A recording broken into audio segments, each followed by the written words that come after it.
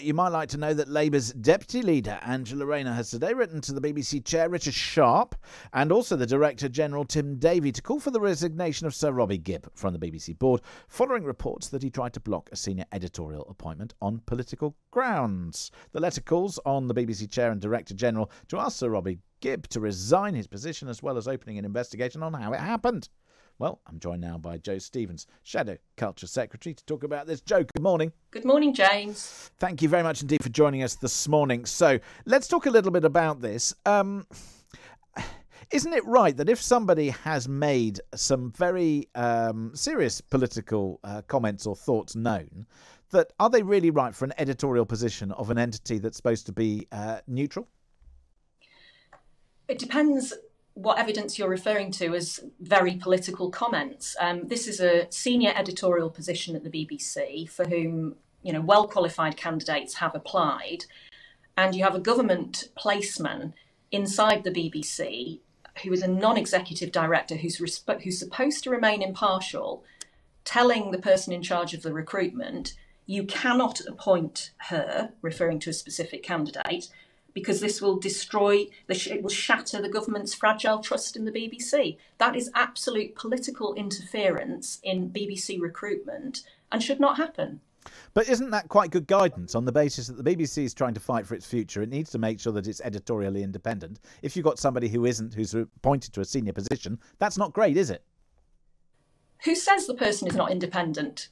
It appears to be that the person who's saying that the applicant is not independent is Robbie Gibb, who's not independent himself, and he's in a job where he's supposed to be independent. That's the whole point of being a non-executive director. You're there to uphold the impartiality, the governance of the BBC properly, and it seems to me and to my colleague Angela Rayner that he has resolutely failed in his role, and he should go. You may say that, but then isn't your move politically motivated? My move is to protect the BBC. The BBC is a great British institution that is an impartial broadcaster, impartiality at its heart. You cannot have, whatever colour government, whatever stripes the government is, you cannot have the government interfering in operational and editorial decisions at the BBC. It's just wrong. You say it's just wrong, but Labour has a history of having done that during its period in office, that you parachuted many people who were former ministers and various others into positions of power and influence at the BBC. So for you to call for this seems a little bit off colour. What we're talking about here is interference by a non-executive director in a recruitment process to an editorial position. If you can give me an example of when Labour have ever done that in the past, I'll listen to that argument. But I'm afraid, we're talking about two different things here. Well, we may be, but the BBC... This is interfering in a recruitment process to gain political influence into the editorial control of the BBC. That is wrong. Well, you say it's wrong, but then you haven't really answered my question, because in the past, the BBC has been influenced by all political organisations. I'm certainly not going to just say it's just Labour. It's not just Labour. Any government in power has done what they can to influence the BBC by the people that they appoint, not only to the board, but elsewhere, the way that they govern it, the way they fund it. The BBC is not as impartial as you might like to think that it is. Well, I think if you look at the output of the BBC, which is regulated by Ofcom, if people think that it's being partial and it's not maintaining its impartiality, there is a process that can be gone through to complain to Ofcom. Which they don't listen to and don't act upon. Can you give me an example of that? Yes. There are plenty of examples. So, for example, there was a discussion. There have been quite a few. Well, you can't give me a specific example. I will give you a very specific... I will give you a specific... I will give you a specific example. No, you've asked me the question, so let's just give a specific example. So the specific example I would give is in the coverage of institutions that they decided that they didn't like. So they decided that they didn't like institutions who were, behind the scenes, maybe at the city, and then went off and painted these individuals as nefarious, as various... I suppose in ways that were not complementary to the way that they should be operating. Fine, it's very specific. But then, of course, they reported it in a way that they gave their political slant on it. When they were complained to about it, they chose not to act upon it. Why? Because they said, well, it's editorial freedom. It's our decision as to how we colour, particular institutions. And this is the point, is that if you have a look at that, if you look at their coverage of Brexit, which was not particularly covered them in glory, did it? If you have a look at how they've covered themselves in certain different referenda and the way that they've looked at that, it's never as clear as you might say, and I'm afraid that they have been tainted by the fact that their presenters have sometimes gone off and also used social and digital media in a way that's not exactly complimentary. Well, you've not given me a single specific example there of Ofcom finding against the BBC and saying that they've breached their impartiality requirements, I'm afraid. And you're conflating two issues. You're talking about what you feel is the presentation of the BBC output.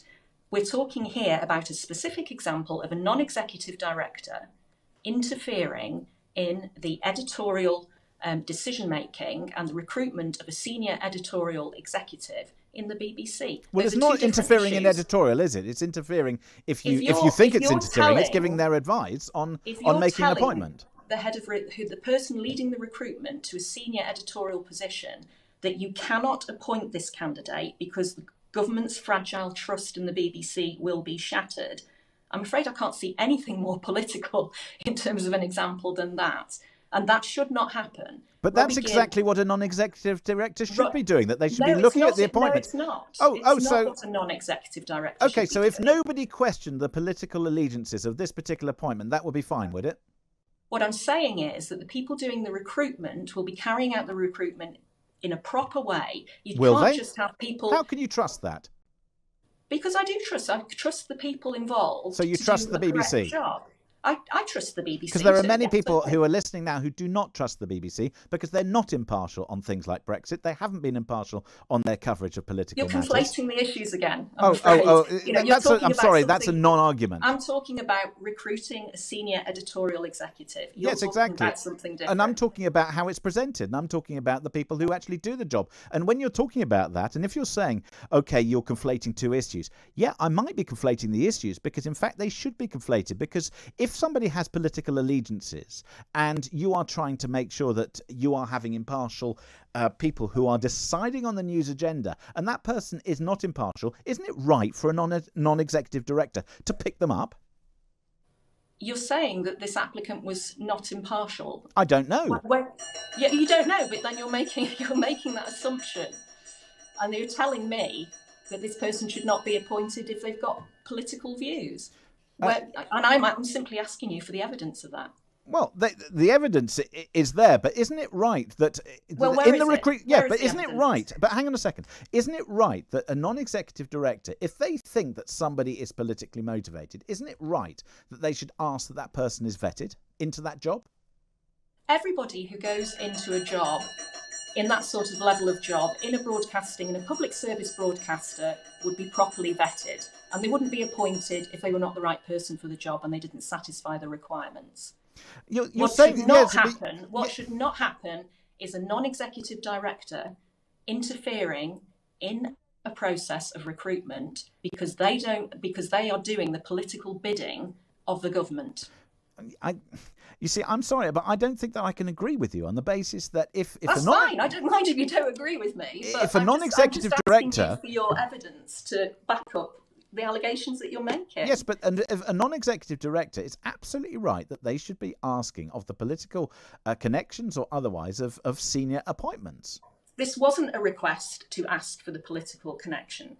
This was an instruction to the person leading the recruitment saying you cannot appoint her because the government's fragile trust in the BBC will be shattered if you do. Isn't that good insight? An instruction by somebody that had no right to interfere in that recruitment process. Okay, well that's why Robbie Gibb's position is unsustainable and he should go. Okay, that's your view. Jo Stevens, Shadow Culture Secretary, thank you very much indeed for joining us this morning here on Talk Radio.